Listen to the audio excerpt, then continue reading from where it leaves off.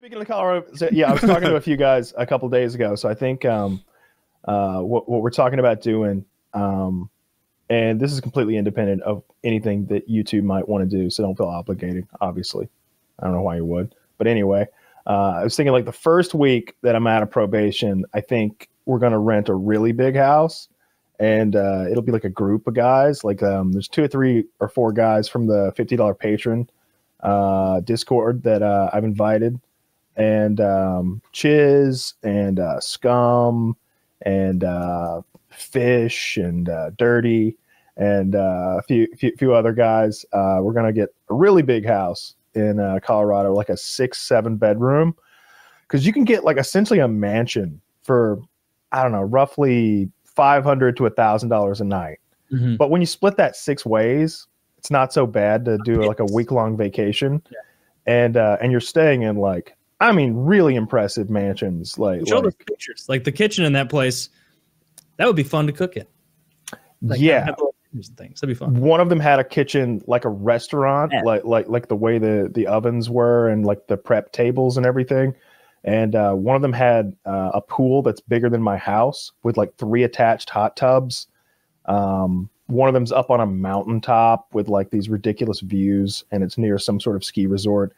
In any case, like the idea is that we'll do like a group thing for like a week, you know, with like I said, somewhere between 5 and 10 guys, depending on how many people want to go. You're obviously both invited, but you know, if you don't want to come, it's not a big deal. It'd be a ton of fun. And with that many people, it'd be a guarantee that someone would go skiing with me. Yeah, absolutely. Like someone Maybe will go skiing. It's October though. Is skiing?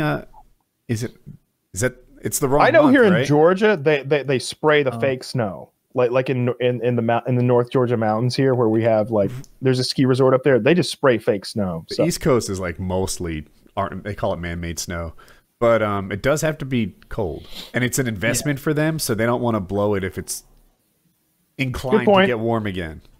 Good point. Well, luckily for you, I'm staying for at least 5 weeks. Because I'm going to do a week with them where we all like split this big place. But I'm like, just so you know, boys, I'm not going home after the week's up.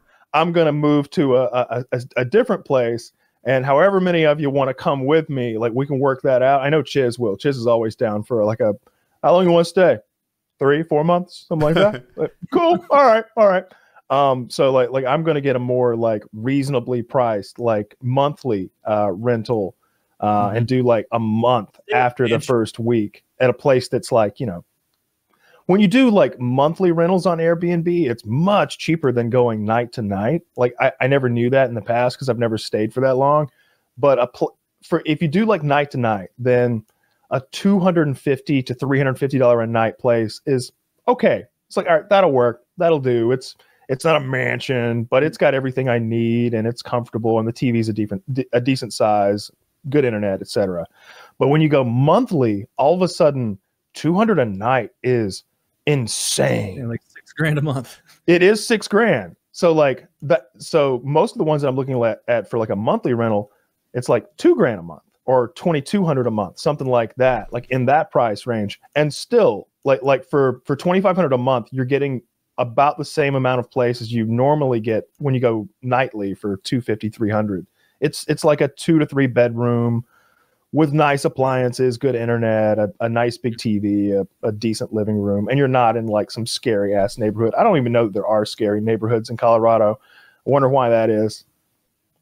So Kyle, I'll say I need to finish my thought. I want to go on this trip. I'm excited about it. I have a request, and I'm not sure if it makes me an asshole. We'll play Magic. I want my own room. Of course. And I will pay. If 2 people would have fit in that room, I'll pay double, right? That's a thing. But I sleep with the CPAP, and I want my own room. Look, I want my own room too. And like that's one of the things I was saying to the guys when we were like looking at potential houses. I'm like, look, boys, this one happens to have like 4 king size beds and then 2 extra bedrooms, each of which have double beds in them. Now, look, I'm going to have one of those king size beds. If we pick this place, one of those is mine.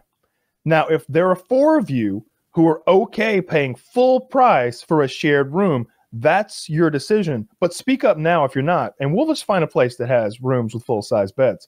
That's why like I'm leaning toward this one place in particular that has, I think, 6 king bedrooms, like individual bedrooms, 3 living rooms, and like a downstairs game room. Like that. Yeah, I want to sign with Woody as well. I do not want to share a room. Yeah, everybody wants their own room. I'll go one step further. I want my own bathroom. I want my own house across the way. Yeah. Why don't you guys undercut your party? Hey guys, the real fun party's happening at Taylor's house tonight, and everyone but Kyle's invited. Free weed over here, guys. I ordered Domino's. Are any of you worried about you said you're having your patrons come? Are any of you worried about being murdered? No. I like these guys. No. Not even a little bit. Not even. First of all, I will say this. It's not an open invite to any and all $50 patrons. It's like 3 or 4 of them that I've spent hours and hours and hours with, and like I know these guys, and I know like what their home life is like. I know their access to weaponry, etc. Like I know their criminal records and stuff. And it's like, all right, these guys are chill. These guys are cool. They mean us no harm. They'll be all good. Like I said, guys like Fish and. Well, maybe the meanest no harm thing doesn't quite fit Dirty. A couple guys were like, look, Dirty, this one's got a big backyard in case you want to get your orbital bone caved in. Dick doesn't know. About none of you. I'm happy to go. None of you guys have any kind of weird feelings about your dad, like wanting to murder him or anything like that, right? Okay, good, great. One of the Patreons, Dick. His name is Dirty. He said he wants to kick, and but he can't, Dick. He's like 5'8". He's 50 pounds smaller than me, and like I don't need to call him like Mr. But look, we're in different weight classes, and he's a small. And I didn't do this, Dirty. I didn't do this. You saw how I framed things, right? It was in a nice little fun. Haha! If you want to do this, then that. Now you're being called a boy manlet. Oh my God, you're right. Now Woody's saying Dirty's a boy manlet. I follow Dick's lead. I'll pop his butthole cherry if I feel like it. I don't mean to say any of that. Direct quote from Woody. You know, that's not what I'm going. Here's what I thought about this. Basically, Woody, your dick is like a movie screen, and your dick is like a handheld video game. This is what Dirty should do. Dirty should grapple first. And before we add striking, right? If he really wants to do this for some reason, we should grapple. And then he'll have an opportunity to change his mind, right? Because I think what he'll find, if we were to do that, is he'd be like, oh, no, I thought Woody was like a frail old man and cooked. And this isn't what I thought at all. This is like wrestling a tree stump. and I don't want to anymore, and I'll be like, cool, yeah, you know what, you're making good decisions, and then you're gonna thump him on the forehead and go, but guess who's buying my magic starter deck? No, you're gonna buy it. Yeah, a tree stump. That's what I tell my girlfriend. Just grab that thing like you're trying to pull up. Come on. The root. Yeah, no, but like I don't know. I don't look like much on camera because I don't have big biceps or anything, but I really am big from like armpits to feet, and I think he'd notice the difference, right? As soon as you lock and like one guy goes to impose their will and the other guy goes, he'd notice, and then you start kissing. Yeah, I mean, I didn't want to say it out loud, but yeah. If Woody wants, there will be kissing. If Woody wants, there will be mutual tongue. The only thing keeping Woody's out of Dirty's is Woody's own sense of responsibility, as an internet personality. You guys are going so much harder than me. Yeah, that's why it's funny. You got a tattoo. You have to tattoo a picture of your family on your ass, so that if he's about to enter you unwillingly, Woody, he will possibly lose his erection at the last moment. That's not my biggest concern. Dirty, I'll challenge it. If Dirty shows up for the fight. Dirty shows up to fight, and he already has one of those female condoms in. Like bring your diaphragm, bitch. I got a dental dam shoved in my ass. I didn't expect this coming. Oh, this is some Sun Tzu shit. He's controlling the battle. Bring your spermicidal lube because you're about to get knocked up. Is he just goofing? He's goofing, right? So like what it actually is he's interested in like having like a friendly little boxing match with you and like touching gloves and like dancing around and boxing, like doing something kind of fun like that. So that's not what he said. He was going to kick my ass and then I was old and like he hurt my feelings and I was like, well, mission accomplished. Yes. Mission accomplished. You know, like you win. Round one, Dirty. Yeah. Oh my God, this guy Dirty. He's smart. And like, if we were on Xbox Live, just like, I don't know, throwing insults, he would beat me every time. He's very good at that. Yeah, I think what it is like when I talk to Dirty a lot, you know, I'm in chats with him. I play a lot of poker with him and other games, and like we really like talk each other a lot. And I think that he sort of transferred that sort of like familiarity that he has with maybe me over to you, and maybe that's why he came off as so rude, because he's equally rude to me, but it's in a real, I don't know, we know each other a little bit better than, because you don't know him at all. I mean, you know him a little bit because you see him like once a month for a couple hours, but like I see him that much almost every night, or at least, you know, 3 nights a week or something. So I think maybe that is part of it. And he's just kind of, you know, he can be kind of abrasive. That's kind of his personality, but it's a lovable kind of abrasiveness. Like, I like the guy. I like him too. I mean, I invited him on a vacation with me. He shows up at the party house. Kyle, you need to make him stand on the front porch like Fight Club with his bag next to him, and you come out and like, too small. Get the fuck off my porch. Get the fuck off my porch. And he stands there. Yeah, that's how you gain entry to the party house. Yeah, you get torn down and told to wait. Your tits are too big. And then he starts walking away, and no, come on. Come back, Meatloaf. Don't bitch out right away. Jesus Christ. Come on, Meatball. Get back. Dude, Meatloaf in that movie is a character that like I felt so bad for. Like the whole time. Oh, right. That's like, Meatloaf playing that guy. I forgot that. Meatloaf playing the guy. Like when Edward Norton's like, oh, I'm crying into Meatloaf's big sweaty tits in the beginning and their testicular cancer summit or whatever. Yeah. Testicular cancer survivors. Yeah, that's the other thing I really want to do. Like, I know, like, my thing is movies, and it might sound stupid or like I've got some kind of a drug problem, but like I can't enjoy movies without being high. Like one of my favorite things.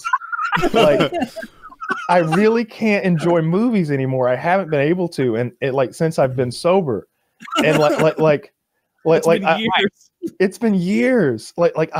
Because they're just not as entertaining to me. Like I can't, I can't relax enough to like really enjoy the movie. Like I'm too scatterbrained. Like I'll be watching the movie and then all of a sudden I'm on my phone, or I'm like wanting to go do something else in the house, or like wanting to like go. I'm watching the movie and I'm like, oh, I should go wash those dishes. And now I'm washing dishes or something like that. And it's just like, but we were going to watch a shitty movie. Like what happened here? Like I can't like. So I want to watch a bunch of movies while I'm there. There's a bunch of them that I've been saving up that I haven't watched yet, and a bunch of old ones that I want to rewatch. I watch a lot of Red Letter Media, their YouTube channel. It's my favorite YouTube channel, and I like their series Best of the Worst, where they pick just literally the worst movies you can imagine. Like, you can't, frankly, imagine movies as bad as the movies that they watch on Best of the Worst. Like 70s C movies, like movies that are like a porn director's first try at making a legitimate film. Stuff like literally that's an example. That's a real example. Okay. That's a real example. And he's got like his porn actors in it trying to like do a real movie. I was watching one the other night where the girl is delivering her lines in such a way that they're like, she sounds like Siri. She's like, I don't know if that is the way to go, but maybe if we all work together, we can get out of this one. And it's just like, is she doing a Siri impression? She's like got no personality. Just worst actors, worst special effects. Like, but that shit's really funny if you're fucking stoned. Movies. Yeah, I'll watch as many shitty movies as you want. I like those old horror movies and stuff like that. So yeah, like I like one of the things I want to do is just smoke a lot of weed. I want to cook for everyone. I'd like to do like a big cookout and cook everybody steaks and stuff. and but I want to watch a lot of movies. But I would be down to do some more activities in the real world than we have traditionally done. I was telling everybody the story last night of when me and Chiz invited Taylor on to one of our classic Colorado getaways, and he's like, Taylor shows him, he's like, all right guys, so we go skiing, or maybe we could go hit some balls at the driving range, or you want to do this or that. And Chiz and I just look at him like, you know what this is? You were told what this is. We smoke weed. We watch TV. We order food. Those are things. Then we do that again. Rinse, repeat. Maybe some sleep. That's what we do. You go on vacation to the beach with someone and they're like, I'm more of a beach relaxation person. I'm more like this. It's like, I'd rather just go to the beach and read a book and chill. But like still, after a couple days that you're like, okay, let's go we got to do something. I got to get moving. No, it was like day 4. And like we made it, Dick, to a restaurant. This was the furthest I dragged these fuckers away from it. We made it to a restaurant. And I'm like walking up to the maitre d' area to be like, table for 4. And wait, and before we even get there, Kyle and Chiz are like, too long of a wait, let's bounce. And I'm like, but just let me check. Let me check. So we're already here. We're already here. We just gave the car to the valet. It'll take him a minute to loop around anyway. What it really was is I was having like a minor anxiety attack.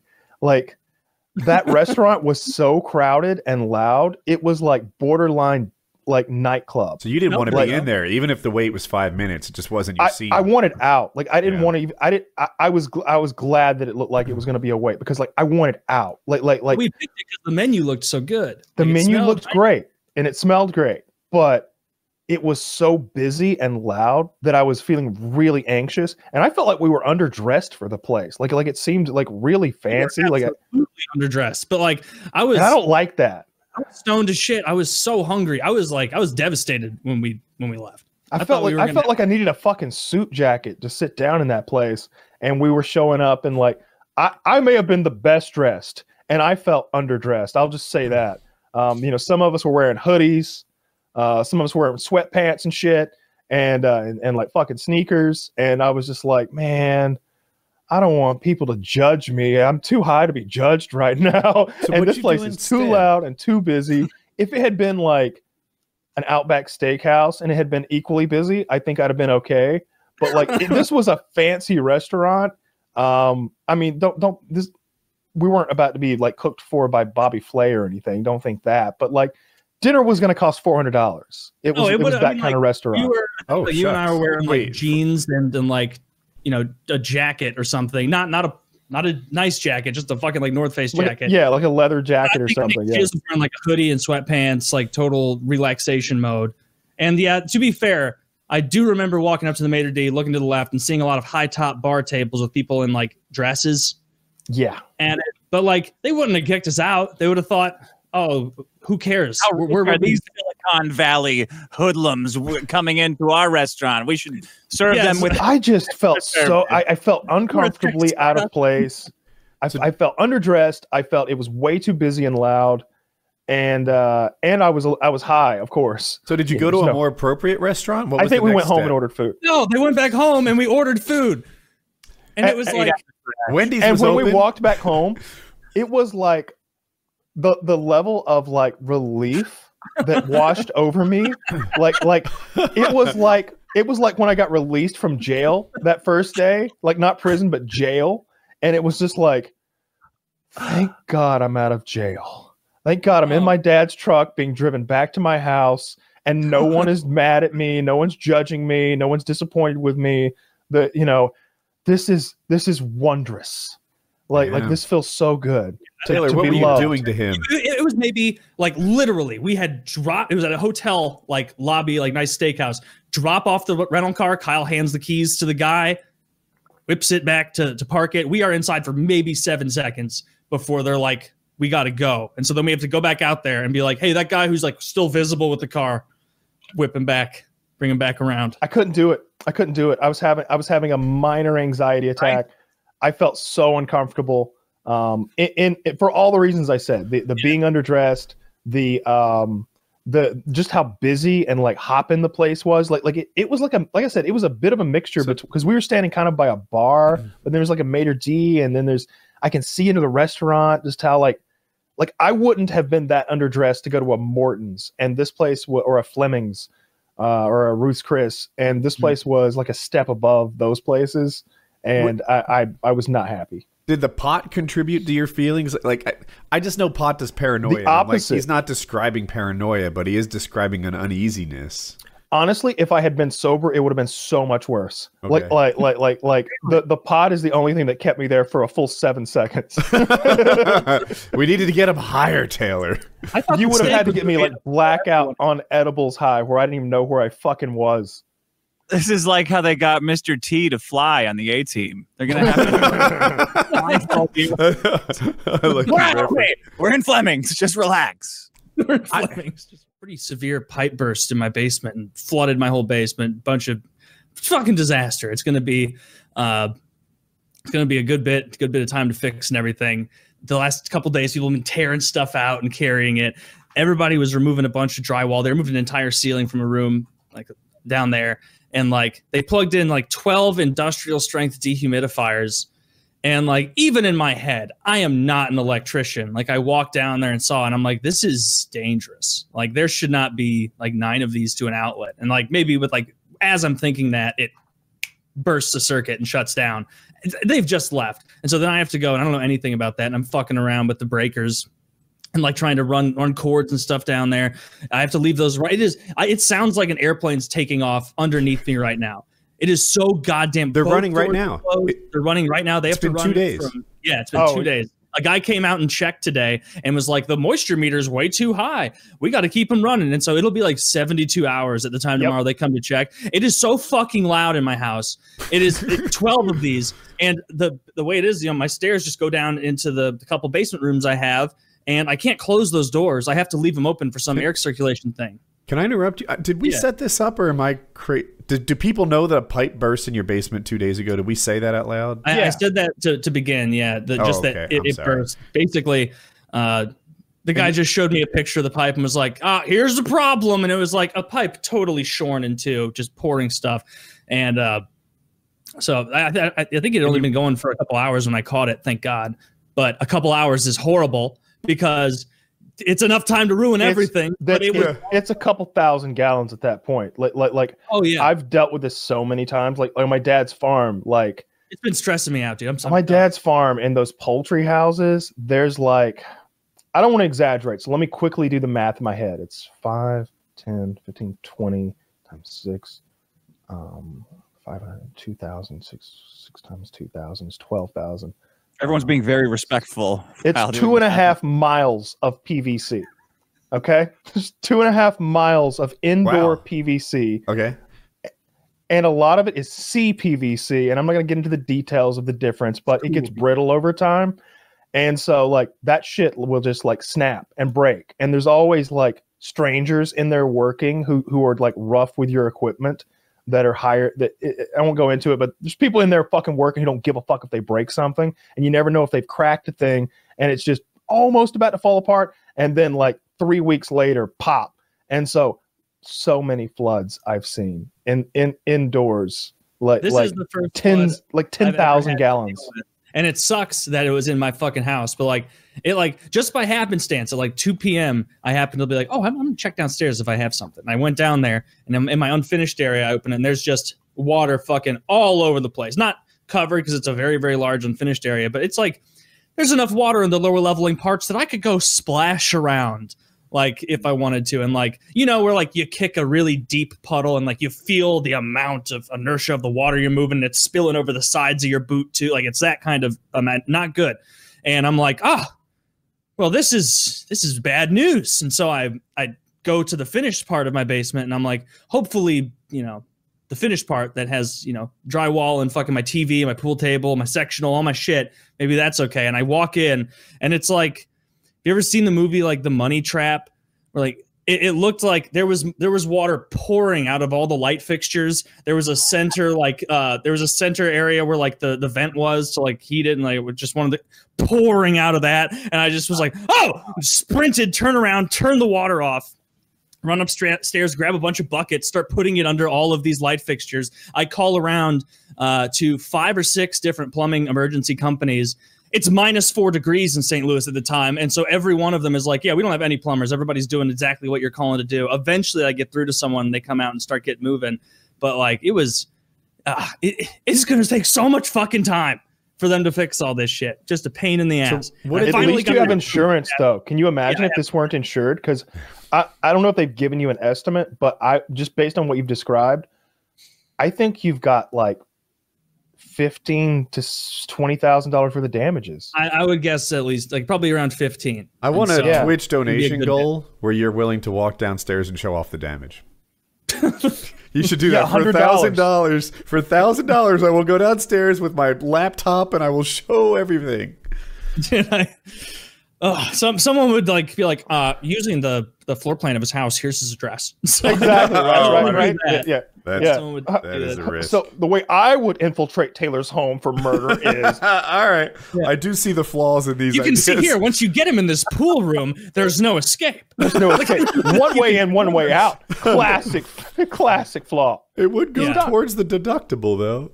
I had never seen like that level of damage so fast. Where like it felt like the time from me turning off the water, running upstairs, grabbing the buckets, and then coming back down, like pieces of the ceiling, it started like just bowing out at the areas where they put the drywall together or the ceiling together, whatever. So fucking pain in the ass. You've said that your house is very loud, and in my head, all the humidifiers are in the basement. Am I right?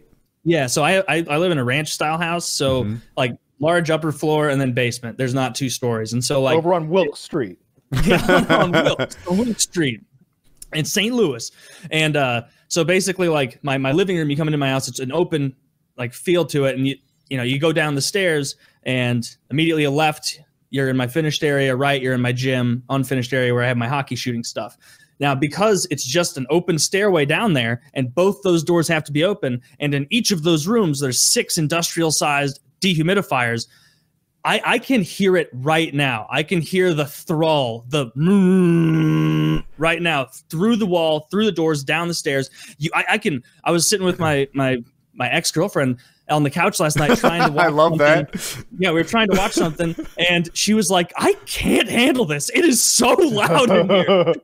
And something else that it did, it's dehumidifying the whole house. So I got a nosebleed this morning. Wow. It's so dry in here.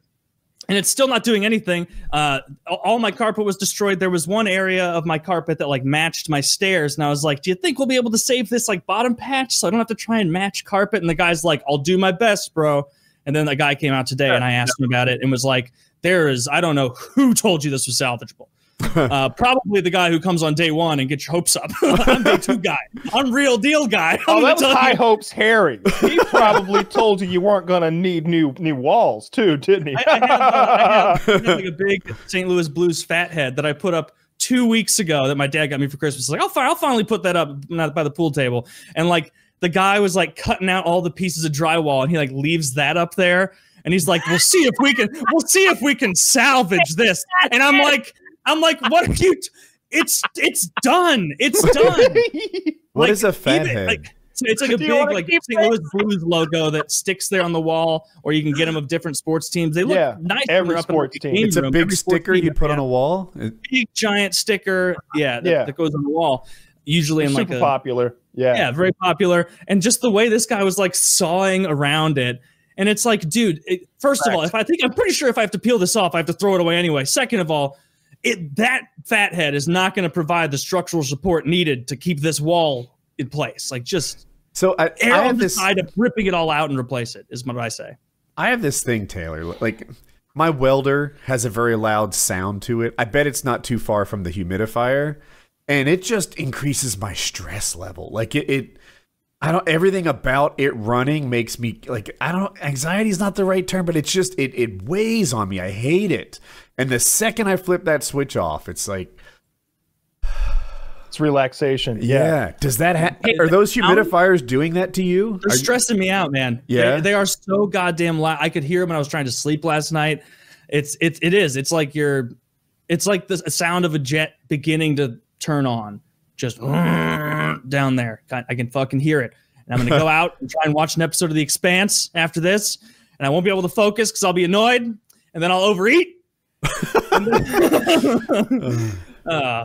had the exact same thing happen. My basement flooded, and the all of the flooring had to be ripped up. It was like I don't even remember how much the flooring cost to begin with, but it was hardwood flooring. It was, if you watch the boot camp I did with Wings, that hardwood floor that he's being like pulled, he's pulling Jeremy across, like that all had to be taken up, and that hardwood was glued down to concrete. So like these two guys had to run like these giant like scrapers to like get under it and then prise it up. And every time they prized, the boards would just splinter into all these. They wouldn't come up in like even sheets because like they were so glued down. They were just splintering up. It was thousands of dollars just to get that done, and then running the dehumidifier for a long time, like a whole week. And I'd go down there like every couple of hours and dump out 3 or 4 gallons of water. It was just shocking how fast it was pulling moisture out of the air. Yeah, well, I believe they're drying it out, but like even like the area of carpet, it's dried out. Now it's just like crispy and rotten. Yeah, like, it's ruined. It's destroyed. So do you have an ETA on how much longer they're going to run? The guy who came out today was like, we're going to run it at least until tomorrow afternoon. And so like, it's not forever. Like that. No, at that point, it'll just be like 3 straight days of it, which is annoying. But so Woody mentioned how like the noise of his welder was like this added stress where once it's off, it's like, oh, now it's peaceful times. Are there any noises like that for you that it's like, I really like having that turned on? That's I like the fan when I'm trying to sleep. Yeah. I like a fan. You know what? I had I thought I was going crazy. At one point I moved from Hollywood, which was just noise all the time, like helicopters while you're trying to sleep, neighbors screaming, beating the hell out of each other, throwing their belongings down the stairs, down the down the stairwell. So I was used to it. And then I moved out here into the suburbs, into the country. And it was a huge adjustment getting used to listening to the blood like go around in your skull while you're trying to sleep. Like that was what was keeping me up at night. Then I finally got used to it. And then one day I just started hearing this high pitched like sound, and I thought it was tinnitus because I've always dealt with that a little bit. It will come and go. It's always the same key. I got it from playing music all my life, like just being really close to the piano, shredding your eardrums, whatever. Like I know how I got it, and I thought it was that forever. And I thought, okay, well, I just have tinnitus now, and I'm going to kill myself in a couple of years. Like no problem. I hope to see some enemies die before then, but if not, no big deal. I deserve it. And then one day, like after weeks of this, I just snapped and started tearing out everything, every electronic thing in my house.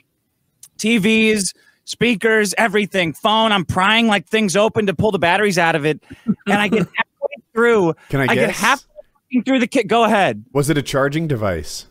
Bro, it was an electric kettle. It was an electric, like, tea that I don't drink. My boyfriend drinks. I don't drink it. It was an electric kettle that it wasn't even on. It was just plugged in, wedged behind my popcorn maker. I don't know why it was permanently plugged in for her sleepy time tea that she got to help me sleep. I unplugged it. And it felt like in that moment when I unplugged it, it felt like the Big Bang was happening in my brain. Like there was absolutely nothing. There was like oh my God, it's gone. That one, and still to this day, she'll leave it plugged in, and I'll feel myself start going a little bit insane, like getting a little bit of twitching. I'm like, no, it's the water, it's the kettle, I don't get up, walk over there. As the closer I get, sure enough, like it's finding this sound. It's so hard to explain how impossible it was to locate. Does she not notice it? She can't hear? Oh, so every time I talked about it, she's like, I don't hear anything. I'm like, no, you don't. I don't know if and it hurt. It hurt my ear a little bit because I assume because of the tinnitus damage, it would always make me go like, I can't. And I don't know about you guys, but I can hear that frequency that they play out front of 7-Eleven to get kids to stop hanging around there. Like, do you know that frequency? Yeah. I can when it's going, I feel like sick. And it was like that same. It was like I built in that thing that makes kids sick in my house. It was the best feeling. They can build. They can wake 7 a.m. Start running the bandsaws next door. Build that balcony. Yeah, don't care. I'll just tune it out. But that for weeks, it was maddening. It was my telltale heart. But it's gone now. And I kept the kettle for some reason. I don't know why I even kept it. I should have just thrown it away. It's like $15 on Amazon. I don't know why I did this. This is the rant of a man who is not on the verge of a proposal. How did your high school crush turn out as an adult? Anybody know? I have no idea. I don't know how she's doing now. She was doing fine as of a few years ago. Yeah, last time I heard she was doing okay. Yeah, not many years. Of course, I don't pay her rent anymore, so I don't know how things are going since then. She's lost some income. Lost some income since I got the boot. I'm sure she's doing fine. My high school girlfriend, who I used to answer the question, I had all these long-term girlfriends in high school, so I didn't like crush. How long were you in high school? It was like I had like one girlfriend a year, mostly towards the end. Anyway, yeah. She married a guy. He was a networking engineer and moved to Arizona. So just did fine, I guess. Stable life. How about you, Dick? I have multiple levels of security to make sure I never find out, and I'm never able to drunkenly Google any ex-girlfriend. I put them into I send them to a special service, and they blank out the internet for me. I've got a box outside to prevent me from contacting any of them. Yeah, right? I only know one. I only speak with one ex. She's got a kid. She's doing great. I hope my high school girlfriend still has that amazing pair of tits. But I don't know. I've never looked. I've never even thought to look. Actually, yeah. You know how like you ever be like using a piece of machinery, a chainsaw, or maybe your the burner of an oven. Or a stove, or something dangerous, or maybe, I hate to say it, but you've got a gun, and the thought crosses your head like, what if I just stuck my hand in this blender, or like, what if I just shot myself through the palm, like traffic? Yeah, or like, what if I just jumped in front of that car, or I swerved in front of that semi truck? The other night I was like, what if I just Google my ex-girlfriend? I was like, whoa, what the fuck? What are you doing? What the fuck are you thinking? No. Fuck, are you insane? Why would you have think thoughts like this? Do I need medication? Yeah, what were you doing when you had that thought? I was just watching television, and it just occurred to me, like, hey, I could Google her. And then immediately it was that same thought process of like swerving in front of the semi truck. It was like, God damn it. Keep a hold on things. What if that part of our brain had a split second longer of control? like what that. What would you hope to gain from it? Like in the moment, what was your thought like? There'd be nothing to gain from it. There'd be nothing to gain. Just curiosity, I suppose. But like, there's nothing to gain from there because like she's not going. There's nothing to gain. No matter how she's doing horrible, I'd hate it. If she's doing great, I would hate it. If she's doing middle of the road, like there's nothing good that you looked her up and she was just dead. So what's the story that did you leave on bad terms? Is she so addictive that it's like heroin and you don't want to? Oh, it was bad terms. Bad terms. Oh, okay. Bad terms. It was bad terms. Was the pussy too good? Things went poorly at the end, Woody. Okay. Was it an explosion at the end, or was it like a 6 months of fuck? We both know where we're going. There was it was like one of those explosions that's so big it lasts for like a few hours. Like just in like when you see nuclear weapons go off in movies, and it's not just like boom, it's like. And everything's being destroyed, and there's that rolling pressure wave. The trees go, and all the leaves are blown off when they like swing back into frame. Yeah, like houses just turn into matchsticks. Yeah, I did something stupid, and it didn't end well. And my high school girlfriend. So we just went to different colleges. That's why we really broke up. I had how sweet. I had the idea I like went to meet her and see her again over Thanksgiving. And I kind of knew that like it was over. So I was like, what we'll do is we'll have sex repeatedly and then we'll break up at the end of the weekend. She had a similar idea. We'll break up at the beginning of the weekend. And then I'll go have sex repeatedly. So I'm just not tell her that there's nothing in it for her. So we hung out all weekend as friends, not having sex. We did hook up, actually. I kissed and maybe I felt a boob or something. But But you'd already fucked her. And so that wasn't fun. Yeah. I mean, it wasn't what I had in mind, but I actually had a decent weekend. I liked, like, we had a good time hanging out, but we just knew that I lived in New Jersey and she lived in Texas now, and, like, that was that. What part of Texas? She's probably Austin, I think. It's a nice place. Yeah. She watched those eyes walk away. She watched those calves walk right out of her life. She did. Probably leaned against the door. I'll never see those. Yeah. Undulating. What do these calves look like a human heart? Nick, what's the worst injury you've ever had? My high school girlfriend broke my heart. Oh my God. No more. Did he take that pill where he turns into a girl? Yeah. This is the guy who's trained himself to do laundry all day. Those are machines.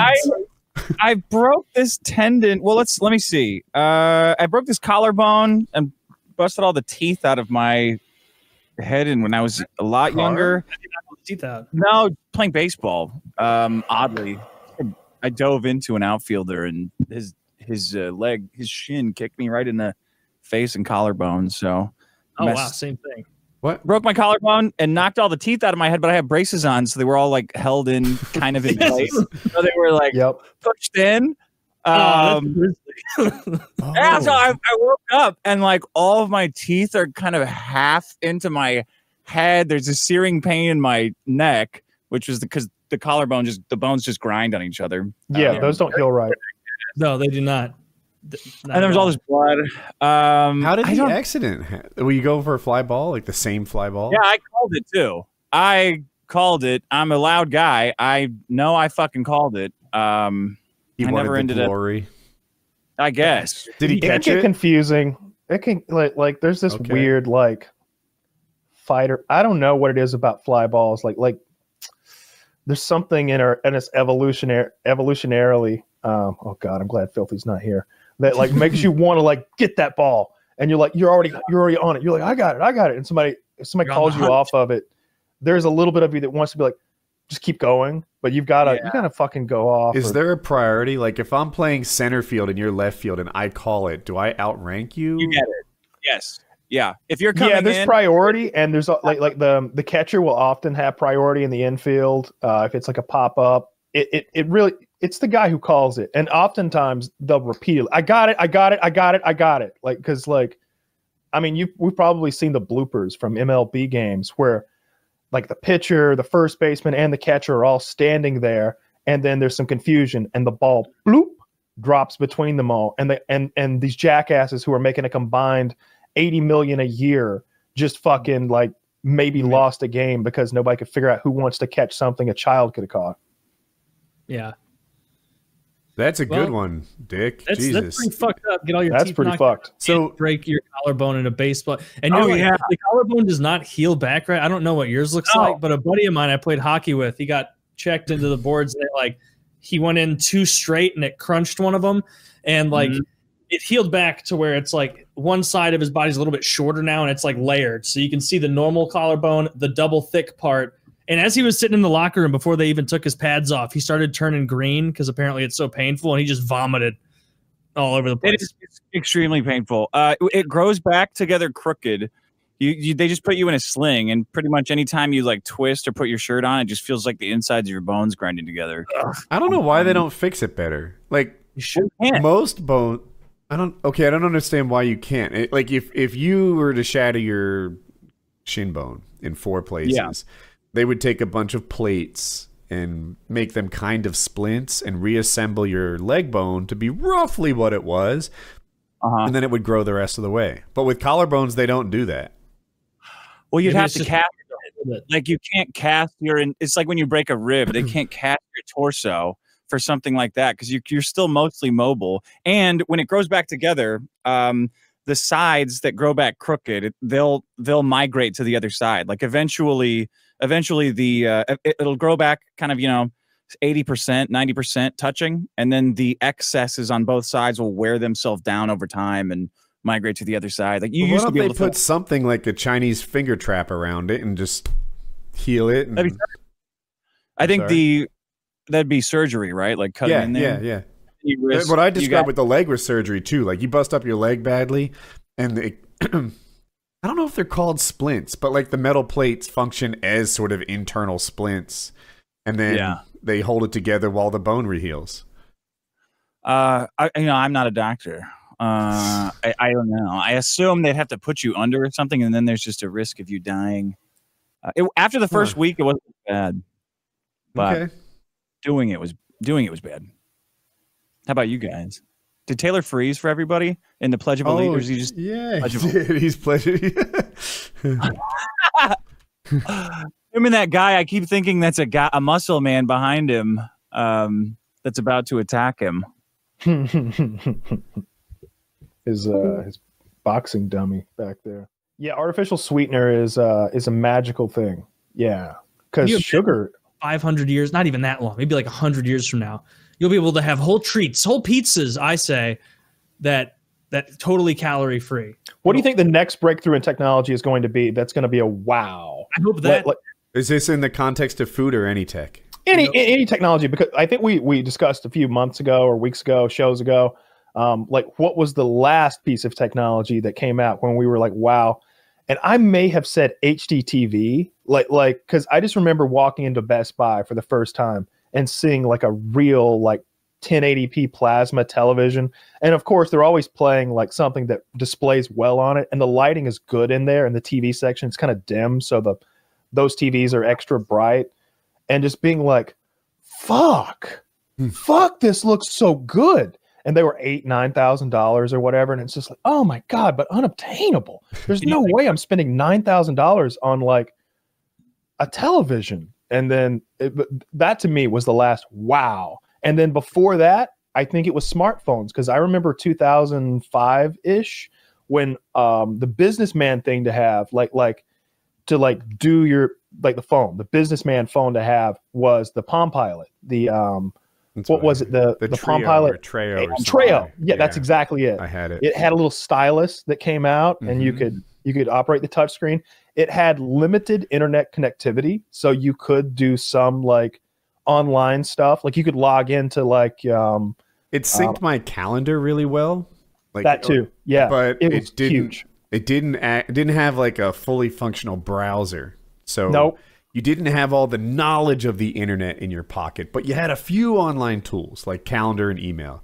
It was great because I had all my customer like calendar shit in there. Like I knew who to call on what days.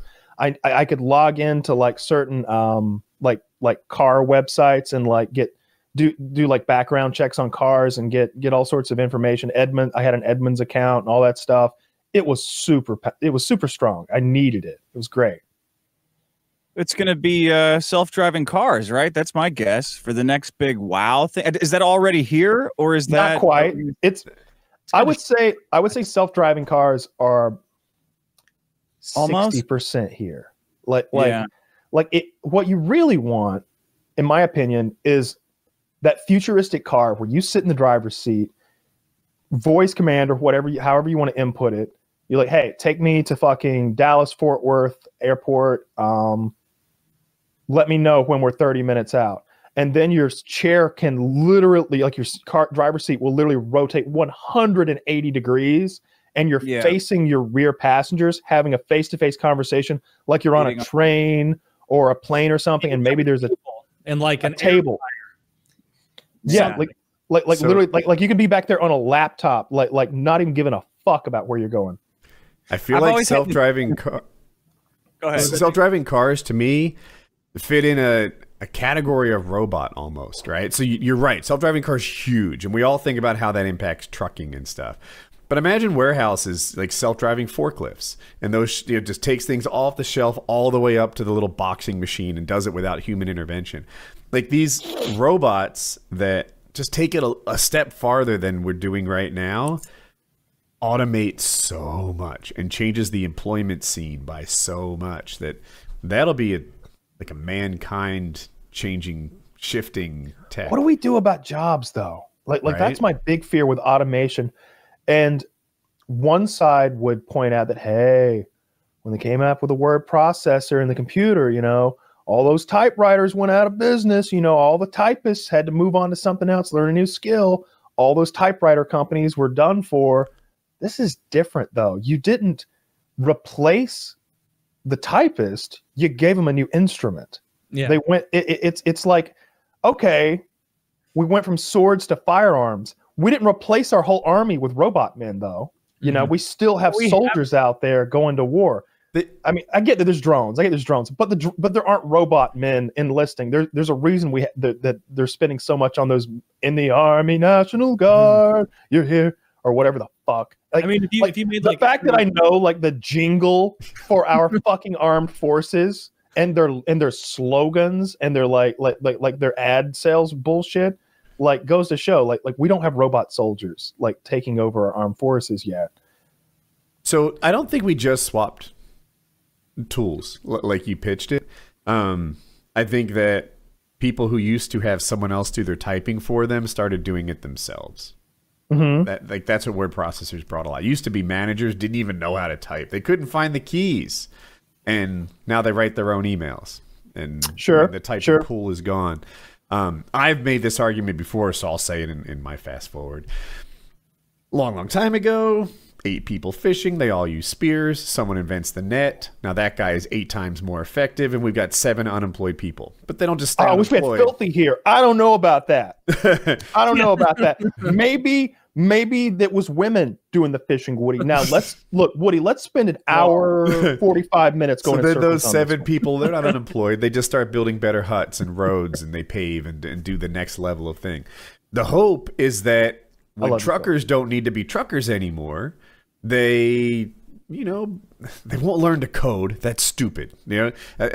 But what is there for them? Like, that's kind of the thing. Is like eventually you will get to a critical mass of where all the jobs that they would normally be like, all right, well, we'll break into some other working class occupation. Oh, well, these are even more quickly automated than where we came from in trucking. Like, if every truck was suddenly automated tomorrow, like that would destroy the working and the middle class. Like, so that's like 1 in 10 middle class workers or something like that. I don't know if this is an answer or not. But one nice thing about trucking is they're old. Something like 60% of truckers are over 55. So you might take that stat and say that truckers will age out as they are phased out. Most truckers have a job for as long as they want it, right? We're not going to replace them all in the next 15 years, but they're all going to be 70 in the next 15 years. All, right? But work with me. So that's kind of nice. But I don't know if that answers it on like an economic level. What are we going to do with people that would have been truckers? I have the answer. Yeah. Universal basic income is part A, because there just aren't going to be enough jobs for everyone. Part 2, I think that if you do have this robotic workforce, perhaps you can compete with the Chinas of the world in manufacturing once again, right? And you can start exporting robot labor because it can compete with what is essentially their slave labor. Maybe. There's a construction parallel on that. It used to be that if you needed a basement in China, they'd have like 200 people with shovels. And if you needed a basement in Colorado, they'd have one dude with an excavator. Mm-hmm. And then eventually now China uses an excavator too. It turns out that a dude with an excavator is more cost efficient than 200 with shovels, even if they're paid like poor Chinese people or whatever. Mm-hmm. But maybe in manufacturing, if our robots get just a little better, then suddenly, hey, our robots are cheaper than their inexpensive labor, and now we're competitive here. I think it's the only way you're going to compete with China is by winning the tech race and going to that robotic workforce and paying our people a universal basic income, thereby perhaps freeing up at least some percentage of them for what I'm going to just call higher thinking, which maybe feeds back into like I'm calling it higher thinking, and I'm specifying some of them because I know what I'd do if you give me a universal basic income, and it involves a lot of weed and a lot of television. Okay. But some people will be freed up to like explore their artistic side, right? Or their creative side. If we actually want to make some money off all of the it. blue checks on Twitter need to go to their ivory towers and agree. Yeah. Yeah. Well, what if we just make more things illegal? Then we need way more police, and we could pay all the truckers to police each other. Just put sirens on those big rigs. Yeah. I like this. I mean, you know, food industry will shut down immediately, cataclysmically. Hate speech. Intimidating would be to get pulled over by a big rig. Stop. The 30 people get out. Pulling over would be really voluntary, though. And if he wants to lock you up, he's got like a whole row of cells in the back of that thing. I feel like I could outrun a big rig in my F-150. Not these ones. They're souped up with no. These are the Elon Musk Electro ones. Yeah, this thing has got more horsepower. 45 minutes straight to get away. I think with those, like, you know, we always talk about how inefficient solar panels are on cars. Right. Slightly more efficient if the whole roof of a semi truck is a solar panel, right? Like, I mean, I'm talking out of my ass, but it's literally more surface area by quite a bit. It's a question of the scaling, right? Because I'm assuming the battery is that much larger too. Huge, got to be massive, right? Yeah. So I don't. Is it better or worse? It couldn't be for like permanent fuel because like you're driving all over the country. There's going to be clouds a pretty significant portion of the time, or it'll be nighttime. Right? Sure. All those things are true. Yeah. I was just making a little bit of pontification there about the fact that the surface area is bigger. Well, we also need ship everything in much smaller trucks. Now they need more drivers. That's the old argument about like golf the carts. guys who are digging the holes. You just give them smaller shovels, right? Yeah. Until after a while, everybody's got a teaspoon, and you've got a huge workforce. Yeah, nobody's unemployed, but everybody's poor as shit, kind of like the Soviet Union. We studied this, so I had some business courses in college, and it used to be this. It used to be that ditch diggers were responsible for supplying their own shovels. And this guy did a study. I forget his name. Maybe Frederick Taylor. And basically he discovered this.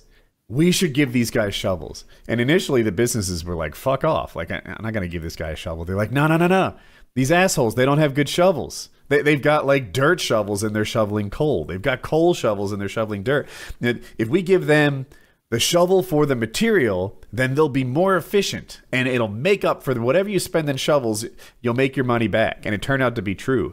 And it's a big part of why people are given the supplies to do their work now. You know, if you're a computer programmer, they give you your computer because if every asshole buys their own, then they bare minimum. They bare minimum, etc. I can do it on my phone. Don't worry. Coal shovels are great big things because I guess coal's fluffy and light compared to like dirt that has to like poke, and it's a different kind of shovel. Now mulch pitchfork would be something different still. So now businesses give them the right tool and they work That better. made me think of a meme I saw like over the weekend. It was that big fat woman who's like talking to her like TikTok or something, and she's like, this guy said that I was too big for him, and I'd let him know that obviously he didn't have the right equipment to please a woman like me. So I was going to find a man who had the right set of equipment. And then it immediately cuts to this guy. He's like, this is the John Deere 85,000. It has a front end loader bucket capable of hauling 50 tons in one scoop. It is wider than the house. It is deeper than a well. It's the biggest tractor I've ever seen in my life. I literally didn't. I've watched like those Discovery Channel shows where they show off like massive machines, and I'd still never seen a tractor this fucking big. I was just dying laughing. You have a tractor curious now. I'll see if I can find it. It's industrial Probably machinery. not really the John Deere 85,000.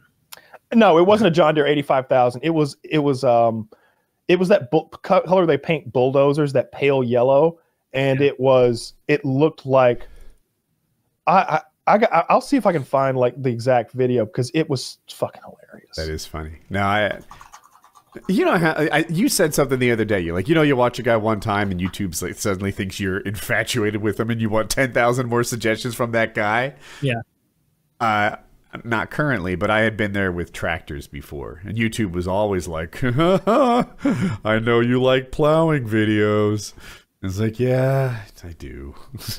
Yeah, so, I guess I'll watch another one. I guess I'll watch another one of this guy LARPing as an 18th century frontiersman cooking hardtack. Like he's going on a pretend sea voyage. And I love it. And they're right to suggest it to me. I watch a lot of it. I like machines working. Our house fell behind on laundry, and I typically don't do the laundry in our house. And by doing the laundry, I mean pushing it through the washer and dryer.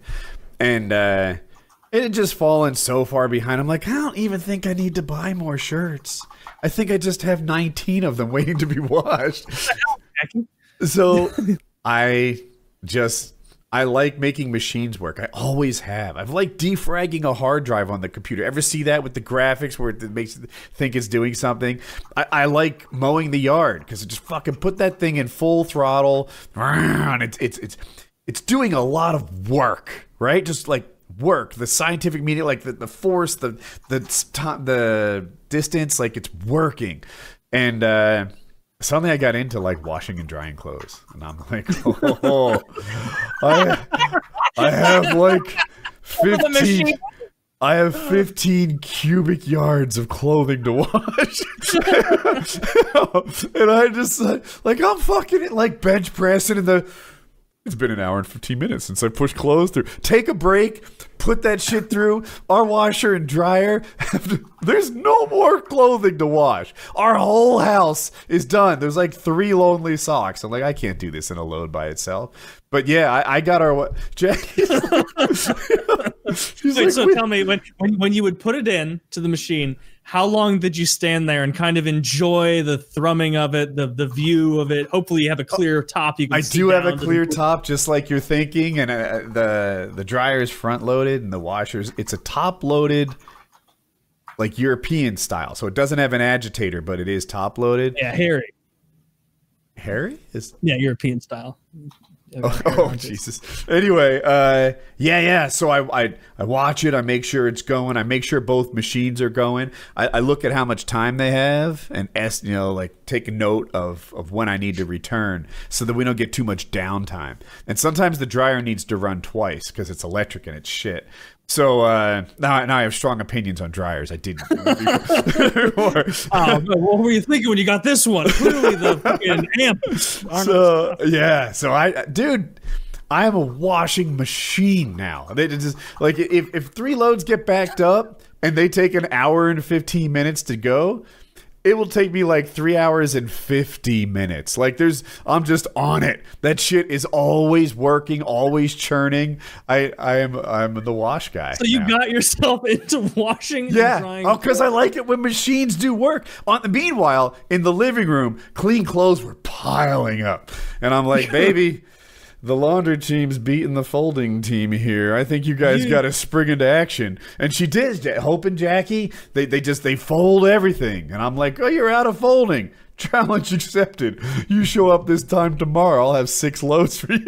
That's a promise. That's hilarious. Dude, like there are YouTube videos you can get into, Woody, where you run out of clothes, you can simulate washing clothes and like kind of computer environment. I'll be like sleepy in bed, but not having fallen asleep yet. I'm like, I can push one more load through and have it work while I'm asleep. Right, here's the Roblox laundry simulator. You should download that. Is this a game? Is there any way you can gamify the folding process? Because that's the worst. Is there like a machine you can have that folds t-shirts like from a factory? Like, is there any way you can get your hands on an industrial clothes folding machine so you can work that into your assembly line? I have seen those like automated folding machines, but they look so expensive. I didn't even price them out. They just look it's your birthday. Yeah, touche. Yeah. Have you seen those things they use at Macy's where they like lay a shirt on it and then you just flip it like a book closed and it that sounds like what I saw, but it just looked like it would cost $18,000 or something, like too much. but it. Oh, definitely what I'm talking about is not 18 grand. It's like a foldable thing. You lay a shirt on and you just fold it across the hinges and it folds it for you. Well, you fold it with your hands? With your hands. Yeah. What are we, peasants over here? Are you gonna go work at a Ramada? What do you need this functionality for? We got 15 cubic yards of laundry to fold. 15 cubic yards. You're like, Colin, play out in the yard. No, more in the mud puddle. New clothes. You should have seen it. We had laundry baskets stacked as tall as people in front of the fireplace, just waiting to get folded. We had some catching up to do until the woodman took over. Quite the week. Just churning laundry. You need one of the like suits where the arms, there's like two dummies on both sides of you where the arms all move together. Multiple shirts at the same time. In some way, you know. You just strap into my Iron Man suit. Next thing we see is like the doors of Shark Tank opening, and you're walking with the seven abreast. No, it's not 5 Woodies you see in front of. I think the QVC viewers are going to love this. You can do anything. You can make 10 stir fries at once. You can make anything you can do with your hands. Don't think applications are limitless. A gang of toughs are coming at you at the end of the night. You're alone, or are you? No, every punch is 7. You're clearing away. Suddenly I'm standing behind the couch with this innocent looking blonde girl and me and my 7 things. Are you ready to get woodied? Yes. Yeah, see, this is a good idea. This is the life-changing technology. All right, the biggest downside is you have to walk horizontally through houses and places with alleys and corridors, turns, doorways. Yeah. You know it's going to be a world-changing technology that comes out. That was your original question, right, Woody? Yeah. Like, imagine the last. Imagine the last generation that is going to die. Like, and then they invent the life-prolonging one, right? And you're like, oh, well, sucks to be you guys, I guess, but we're just going to go. I don't think there will be a last generation. I think there will be poor. I think it'll be expensive. I think it'll be some Gattaca shit where like there's this like fall off between when like people started getting it and didn't, and it was all based on income. And maybe like oh yeah, how high did you score on your test? I got an 87. I got to get a 90 percentile to get the life extending formula though. I don't know. I'm going to go hit the books again, I guess. Wow, right? Like and how will it work? I think a lot of people have this idea that you just stop aging, but maybe they'll just reverse aging. Like I don't know what it is exactly. I've seen different studies. It's like the cellular breakdown. It's like it's the DNA like replicating itself, and every time it replicates itself, it's a shittier copy. It's a little bit more flawed. That's hard to reverse. I read some. I'm not smart enough to explain this, but like something was shortening, some sort of cell or compound was shortening, and they can lengthen it again, and they've done it in mice. They say, and I'm like, fuck, that's literally reversing aging. Like people just I bet people look fucked up when they do it. Like, ever see someone get a bad plastic surgery and then they age in this alternative plastic surgery thing where their smile and eyes are fucked up? I bet that's what age reversing is like. Well, he looks younger, but he doesn't look right. He looks all smooth, weird. Yeah. Remember the guy at the end, the billionaire or the trillionaire in Prometheus, the one who's like going to the other planet. Oh shit! But I'm listening. I'm just trying to explain it. He looks awful. He's like 120 or something like that, and he's just like let me see if I can find an image of him. See, I want him to be a terrible looking, spry 120-year-old. Like I know I look like hell, but my bones are dense and my muscles are strong, and I kind of like to run up the stairs a lot. I'd want to look okay too. I don't want to just become ghoulish over time. Like if you get to 150 officially, like you're not even going to look human anymore. What I want to do is just bounce back and forth.